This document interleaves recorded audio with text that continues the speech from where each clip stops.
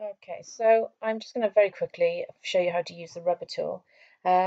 We make some Bitmojis for our Teams pages for the teachers. So I was making this, and all you need to do is click on the eraser tool, make sure you clicked on the image you want, and then you can actually erase, and you can't see where the problems are because I've got this donut in front of it.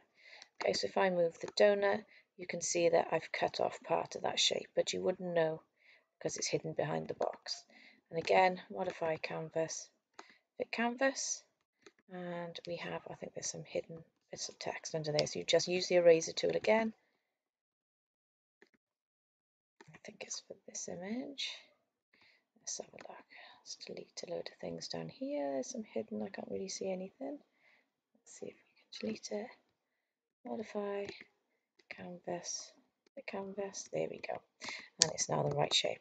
Okay, so that's just very simply the eraser tool.